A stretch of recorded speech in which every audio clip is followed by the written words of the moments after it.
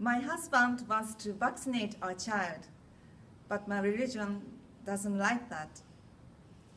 I wonder what the research is in it.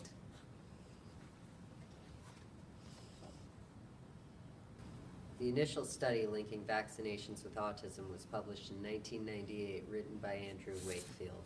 He and his colleagues claimed that 8 children began showing symptoms of autism within 1 month of receiving their MMR vaccine.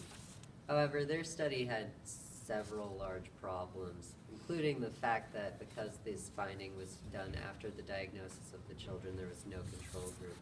Additionally, further review into rates of autism diagnosis showed no correlation with MMR vaccination. Our mother character might be listening to what the doctor is saying, but she's already finding ways to discount those findings based simply on the fact that her previously held beliefs are firmly in place.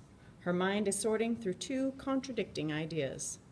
Although a trend towards increasing autism diagnoses by year of birth was confirmed, no change in the rates of autism diagnoses after the 1987 introduction of MMR vaccine was observed.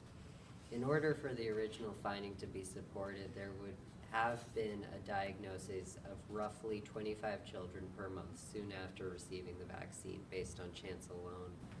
But I grew up with very different beliefs. It's been shown vaccines cause autism. My neighbor knew someone who had a perfectly healthy child until they got vaccinated, and suddenly that child was diagnosed with autism. As our mother character gathers her information about the pros and cons of vaccination, she's going through some fairly strenuous internal dialogue.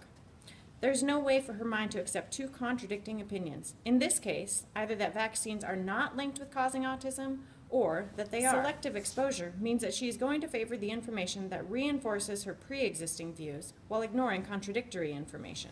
It was all that medicine that they gave him, but vaccines have never been proven to be safe or to even work.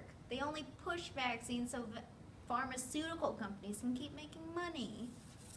And furthermore, I think he uses that as a test. We have to be able to heal ourselves. We're perfect.